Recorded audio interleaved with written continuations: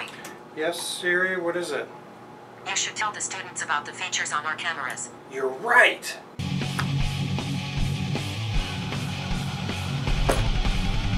Now.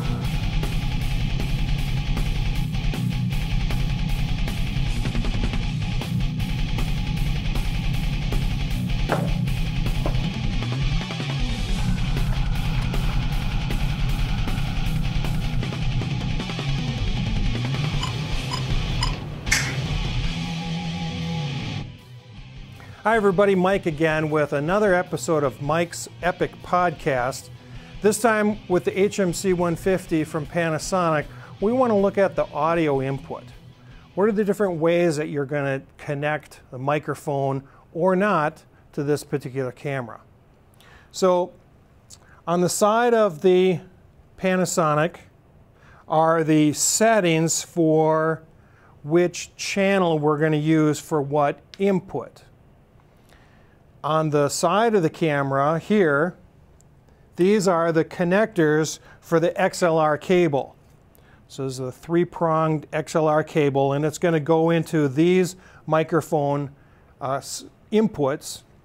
Or on the top here, we've got an internal microphone. So left and right, it says, for the stereo, in a sense, microphones coming in. Now, if we are going to be miking up the talent or someone's actually going to be talking or doing some real audio for your project, you're going to want to have a lavalier connected microphone or a handheld microphone of some kind like that. The internal microphone and the distance that it has to go to your audio source is always going to be unacceptable.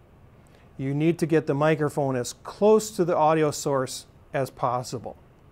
So let's say we're doing the setup in which this is the primary camera and we're going to have a handheld microphone for an on-the-street reporter. How are we going to set that up? On the side of our camera for our settings, we have channel 1 and channel 2. That's relating to left and right stereo.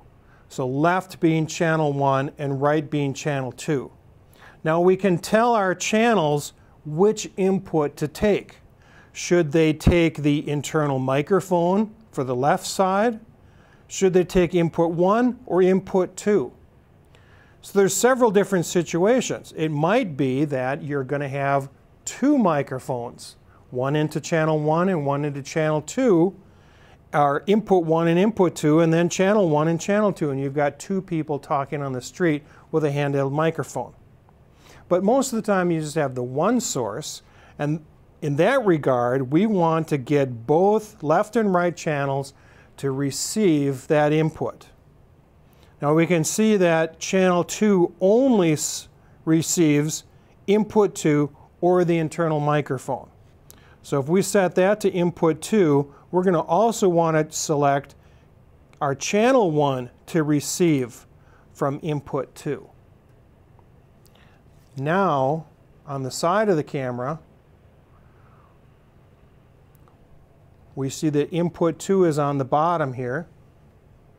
Input 2 is on the bottom. We're going to plug our connector into input 2 till it clicks. Make sure that the impedance is set to microphone, not a line input. And now we would make sure that on the bottom edge here, we're set to manual, and we're going to adjust our audio level here with these dials. So on the screen, can you get that shot, Dan? So on the screen, there's a little line here at minus 12 decibels. And as I talk or touch the microphone, I can see that it's coming through that channel. Now I want to average at that line. So let me dial this down a little bit. Make them about the same and average at that line as I'm talking normally. and that's going to be a good audio level coming in. So watch those lines for your audio level. The next thing you're going to want to do is plug in some headphones. And the headphones get plugged in the back here under this plastic cover. And they go right in here, because sometimes you're going to get interference through wireless communications, telephones, refrigerators, airplanes can cause interference, and you won't necessarily hear it in the air, or you might be looking away and not see it on the screen. So you're going to wear headphones all the time. And then here is the audio monitor, plus or minus, to set the volume for your headphones. But always set the volume according to the line on the screen for your input, and then adjust your headphones to listen to it comfortably. Now that's the situation when you have one audio input and you're going to plug that into the channel 2. If we have a different camera as our primary audio source, and this camera is just going to be backup, we always want to have a reference audio. So this should be capturing some audio even if it's not the primary camera.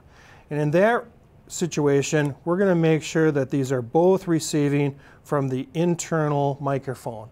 And that's going to be the microphone that's up here on top of the camera. That cannot be a primary audio receiver. There's too much room noise and hiss between your source and this microphone. This is always a secondary reference microphone.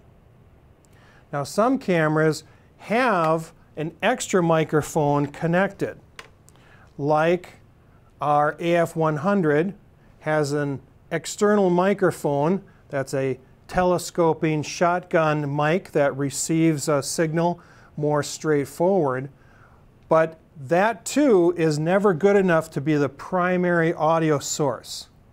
And so even though we've plugged it into line 2, or input 2 rather, set that to mic, on this side of the camera we're always going to change this to receive both channels to the input number 2 and use that as a reference audio.